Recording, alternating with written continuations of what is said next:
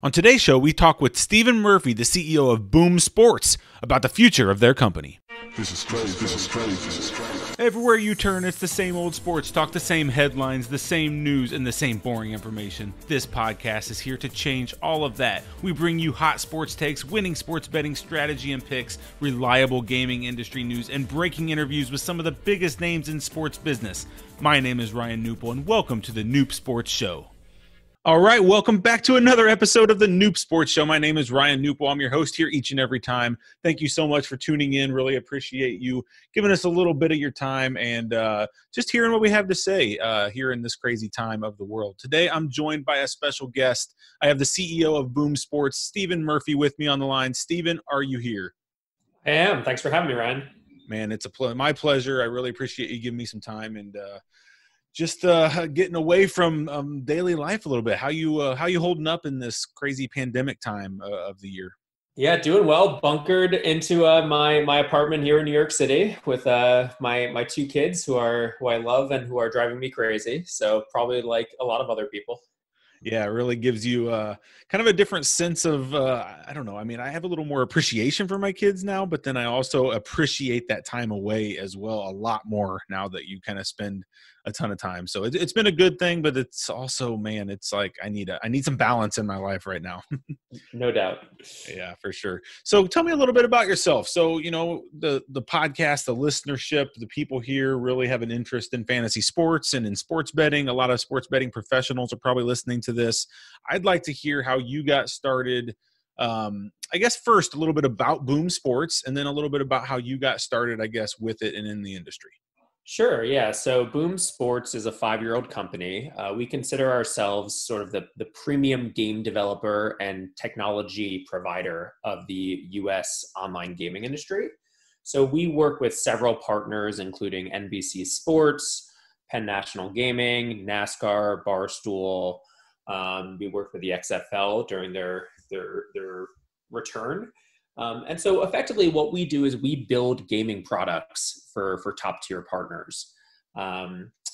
We started out actually as a fantasy sports company. We still have a fantasy offering, but we've evolved into a definitely more B2B bigger company since then.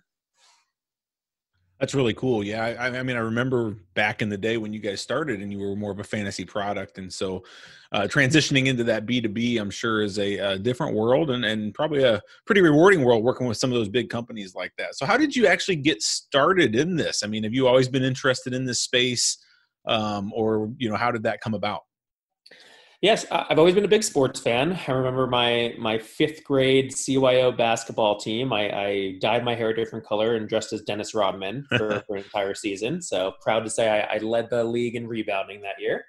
But that was probably the pinnacle of my athletic career. But I was a big sports fan, and I kind of fell into gaming in 2008. So I guess I've been in gaming in one shape or another for 12 years. I was in Las Vegas, actually, volunteering for the Obama campaign for his first campaign in 2008. And I played a little bit of poker on the side as a recreational player, sort of a profitable recreational player, but certainly not a pro. And I wound up meeting someone at Card Player Magazine, and they needed a writer. And so I started writing for them, and I've been in the industry ever since. That's pretty cool. That's amazing. I didn't realize you started as a writer. I mean, what we do a lot of is writing on our Noop side of things. So that's I didn't realize that was where you got your start, but that's cool. How was it living in Vegas? Did you enjoy that I guess lifestyle back then? I did. I enjoyed Las Vegas a lot. I lived there for 2 years. Close enough. I had a lot of friends in LA, so I would do the drive, weekends to LA, and I had a good time there, good experience there. That's awesome.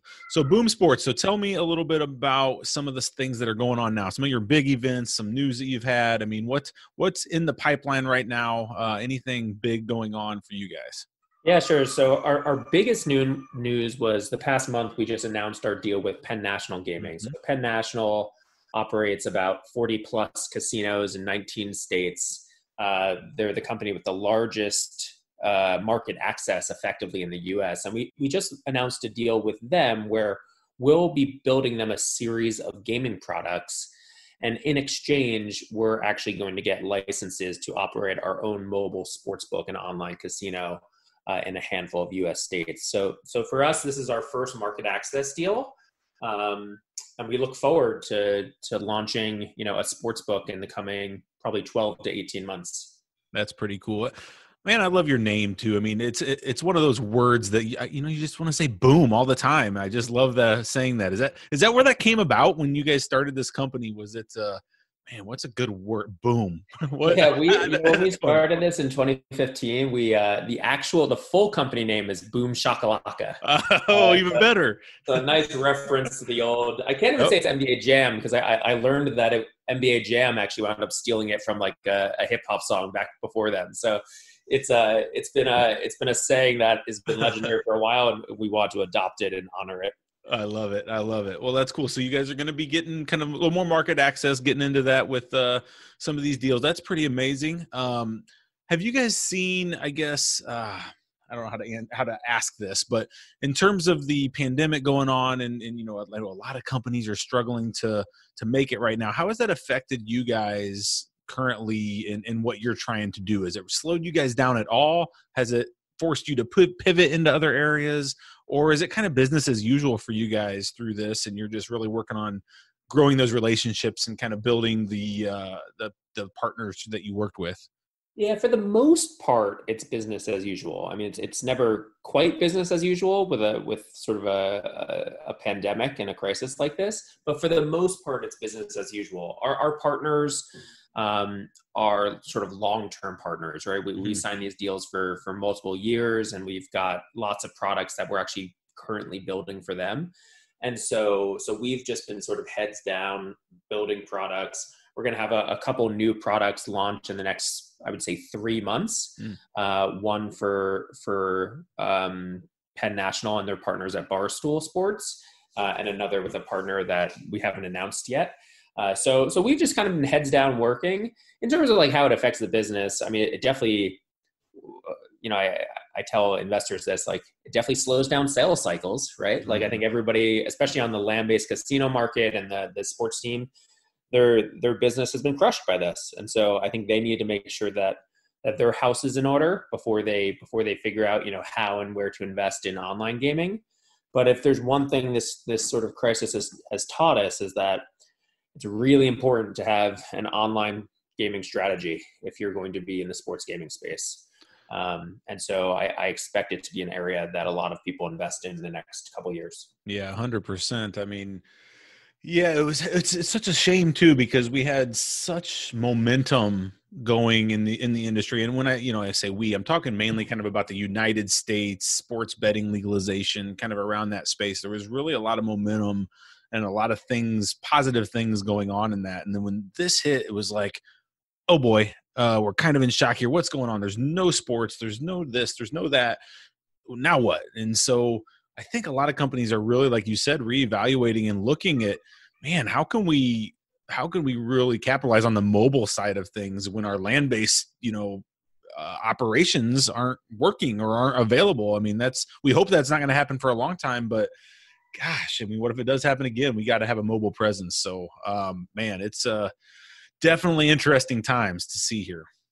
Yeah, no, I mean, I spent, 2 years living in Las Vegas, and, I hope the land-based casino industry recovers as soon as possible, but in all likelihood, it's going to be a long slog back. I mean, just the numbers will go down, and their businesses will be hurting on that side. So, I think that the gaming companies that are going to win in the next 5 to 10 years are going to be companies that really invest in mobile gaming. I mean, I think there's no other way around that, just because.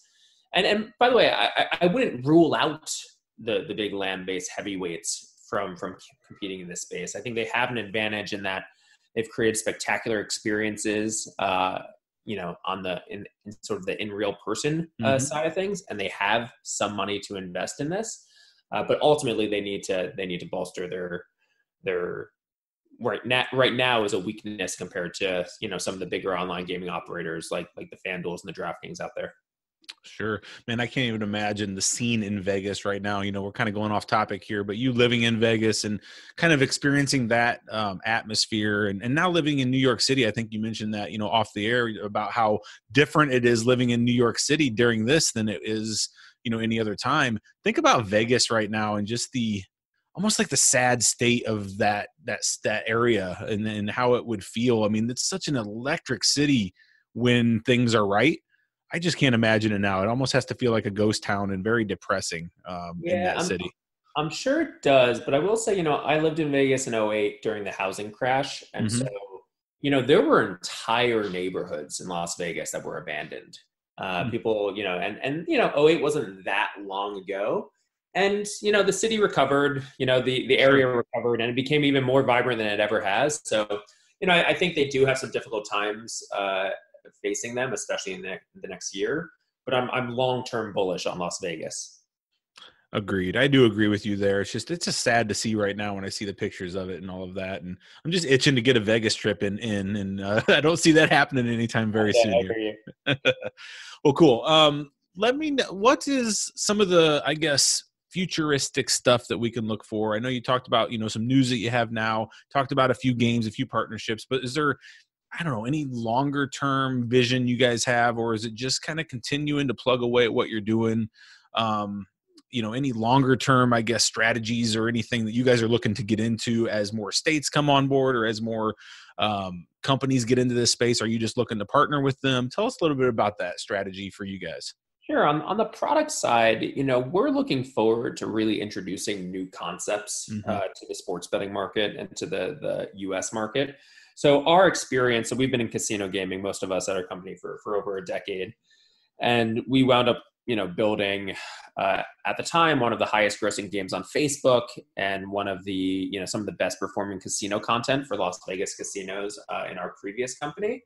And so we have a lot of experience building hit games. And so one thing that we're going to try to do when we launch our sportsbook technology and platform is to introduce new ways to bet.